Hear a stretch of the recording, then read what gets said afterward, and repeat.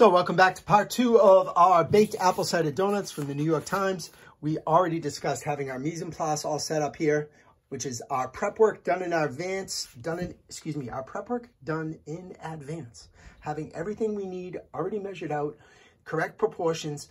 We triple checked it against the recipe. If I was working with a partner, we would work together to triple check and quadruple check to make sure we're not forgetting anything, okay? If you're missing one of these items, the recipe will not work, guaranteed. Okay, we're going to be mixing this in a KitchenAid mixer. I'm here in my basement kitchen. So we're going to be working in the KitchenAid mixer. I'm going to lower this down a little bit so we can see what's happening here. And we'll talk a little bit about the KitchenAid and how this is going to work. Not the best of backdrops here, but you get the idea of what's going on. We're making do. And we'll lift this up a little bit like that. And we have our KitchenAid mixer, which the power is on the side. We have our paddle attachment, which looks like a paddle in ore. So now just reading our recipe along, following everything down is how we're going to make this come to life. Okay. Step 1 tells me in a large bowl, we're going to add the flour, baking powder, salt, and cinnamon. And we're going to stir to combine for 10 seconds. I'm going to use this mise en place container as our large bowl for those ingredients. Okay. We're going to get that set right here. So I got my flour already. We're going to add our baking powder. Tapping it out, sweeping my hand through, making sure we get all the baking powder out of that. We got our salt, kosher salt, same thing, making sure we get everything out of there. So far we got our flour, our baking soda, our baking powder, and our salt. Those ingredients are there. And it also tells me that we need to add our cinnamon. Okay, same thing. Pay good money for ingredients. We don't want to leave anything behind. Okay, a good little tool that I'm going to use is my rubber spatula to combine this. All right, we just want to make sure that everywhere in this container, in this bowl, in this prep cup, there will be baking powder, salt, flour, and cinnamon dispersed evenly. All right. Could even use the handle of this to prevent from splashing out, which sometimes dry ingredients have a tendency to do. You'll see me give it a little shake occasionally. You'll see me make sure that this is a pretty good mixture of ingredients. All right, flour, we used all-purpose flour. We used our kosher salt. We got our baking powder in here. We got our cinnamon. It's not rocket science, but it's integral that you do not miss this step, nor do you skip this step. All right, recipes are written to be followed. All right. So we have to follow that right along. Step 2, on a mixer with the paddle attachment, we're going to cream, butter, brown sugar, and granulated sugar until light and fluffy, 3 or 4 minutes. We're going to use the paddle attachment, which is already set up in our mixer here. Okay? Creaming is a technique that is done to properly mix ingredients together in the bake shop. All right? We got our sugar and our granulated sugar. We got our butter. We have to open this package of butter up. And I'm going to use my rubber spatula to help it along. See that right there? You scrape all of that in. You do not leave that behind. Butter is very expensive. You want to make sure you get every last ounce of that butter. Call it cheap. I don't care. If that's cheap, then I'm cheap. That is actually making sure you're doing things correctly. That's what that is. Okay. Now, our mise en place for this part of the recipe is in the mixer. We're going to raise the mixer arm. We're going to put it on, as it says, creaming. The creaming method is when you take a soft fat, in this case butter, you mix it together with sugar, or sugars in this case. And you're gonna mix that around until it's light and fluffy, 3 or 4 minutes. I'm gonna bring it up right now. I'm on speed about 4. I'm gonna let that mix for a couple minutes. I'm gonna scrape down the sides of the bowl using my rubber spatula. I'm gonna get in there and scrape down the sides to make sure you can see the stuff stuck over there. There's some butter in that corner. I'm gonna get all that in there. All right, I'm gonna go for another 20, 30 seconds.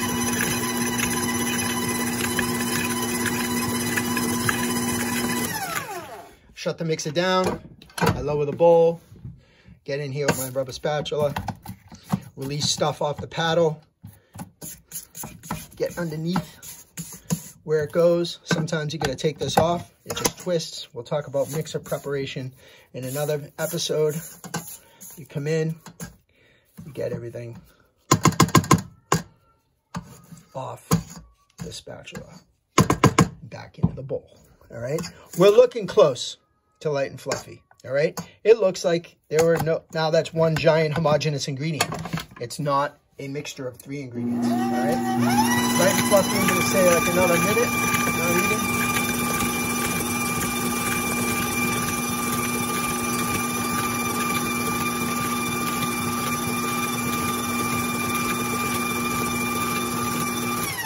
Lower that again, scrape it down one more time. You'll see that I'm probably gonna have to scrape this bowl down and the paddle, clean things off, maybe even 3 or 4 times. And you can use the power of the machine to move the paddle around. All right, the rest of the stuff will get mixed in as we go along with the recipe, so you don't have to sweat too much about having stuff on the paddle. Okay, now that is creaming. The creaming method is a mixing of a soft fat, in this case butter, with sugars. Next step on the recipe, it tells us, add the eggs to mixer one at a time. Mix well after each egg is added. Add vanilla extract, mix for 10 seconds, speed 1. Well, in our mise en place setup, we already have that done. We have our egg and vanilla combined, okay? We're going to take this, make sure my mix is set up. We're going to set the tripod back down here, because this part now can all be done via seeing from the ground up. I'm going to raise the tripod up a second here. Joy of cooking kind of live. And we're going to get this a little higher so you can see into the mixer bowl.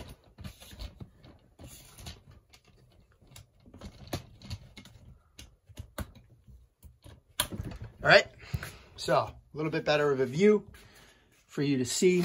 And bring that mixer forward just a smidge more. And now we're looking down. It's gonna be pretty good. So adding the egg one at a time, being safe, shutting the mixer off, bringing the mise en place cup over, just trying to pour out 1 egg, catching the drip when it's done. If you get a little more than 1 egg, it's not the end of the world. See all that? Albumin, that's what the egg white is called. You need that in the recipe, all right? You don't wanna just let it go down the side. That's volume. That's part of your actual donut. So that has to be in there. You need to make sure you kind of swirl it back into the cup. Or if you got 2 eggs, if 2 eggs fell in, 2 eggs fell in. You know what? Not the end of the world. We're gonna mix it, probably speed 3. Get it whirled around in here. All right. As you get better with time, some things need the mixer running to get properly mixed. And I am as high as the top of the mixer here with the cup, away from the paddle, and I'm gonna just carefully pour in from a very high angle the rest of that egg. Now look, this, despite all of our culinary arts current students, juniors and seniors, most kids think this is clean, this is done. All right, I can send that to the dish station. I can put that in the sink to be washed. Guess what? That's not done. That's vanilla and that's egg in there. And I paid for that. And I need that in there to make this recipe correctly. I'm gonna shut the mixer down. I'm gonna take my rubber spatula. I'm gonna get inside this cup and add the rest of that vanilla flavoring and any egg that is in there into the recipe. We will send the dishes back to you if we find dishes like that in the dish station. In fact, most times I have you keep your dishes in front of you so I can verify that you've scraped everything out of it. Ingredients cost money. It's your bakery one day. It's your kitchen one day. It's your restaurant, cafe, whatever, one day. You're going to be paying for that. If your workers did that, you would be all over them because that's food costs going down the drain. Okay? And that is a clean cup. All right? There's even a little bit more on the side there. Try to get it all up. Okay? So, next up. Raising the bowl, gonna add that back in a little bit. Let that in for about 10 seconds. It looks curdled. It looks like it's separating a little bit, but that's exactly what this recipe is supposed to look like. Okay? Next up, we're on step 4. With the mixer off, we're going to add all the dry ingredients. Mix SP1, speed 1 on the mixer for 10 to 20 seconds until incorporated. Some recipes tell you to add half the dry ingredients. Some recipes tell you to do it 3 times. This recipe instructs me to add all of the dry ingredients. Every recipe is a little different, and you have to pay attention to those little idiosyncrasies and little differences between each recipe, okay? Dry ingredients, gone. Into the mixer. Speed 1. Why speed 1? Because you don't want a cloud of all your dry ingredients to come out of the mixer. You want everything in there. Tells me that it's going to mix speed 1 for about 10 to 20 seconds. This is an indicator. Speed 1 for sure. We're not going any higher. 10 to 20 seconds, that might take 30 seconds. We just need that mixed in.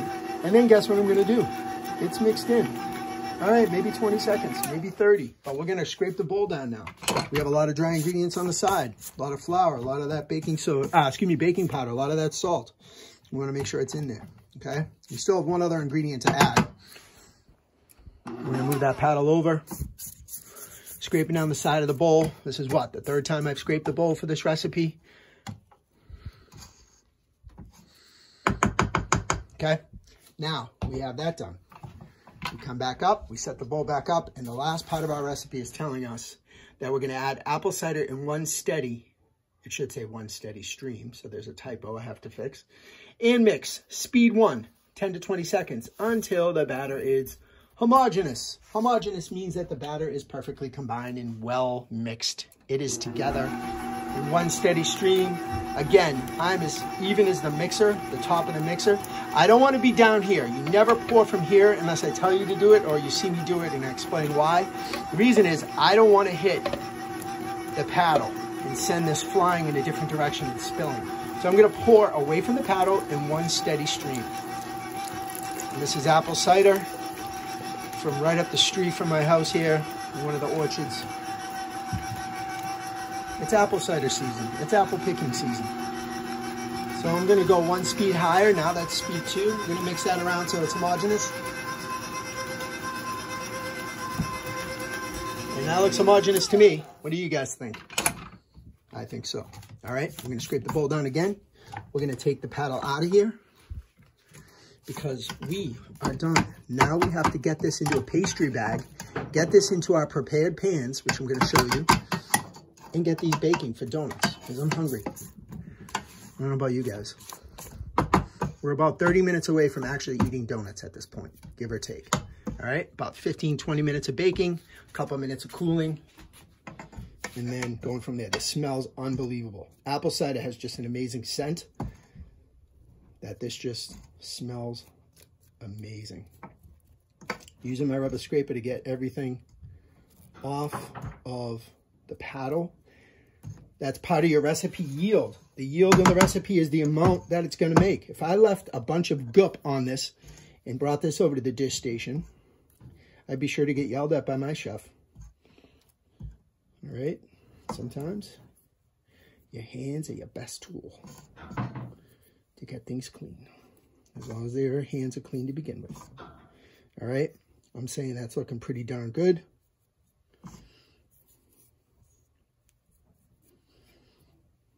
Pretty clean spatula. I'm not going to nitpick it, but that looks pretty good. Got just about everything off of that. All right. Then, now we're ready to make this into donuts, which would be the next step.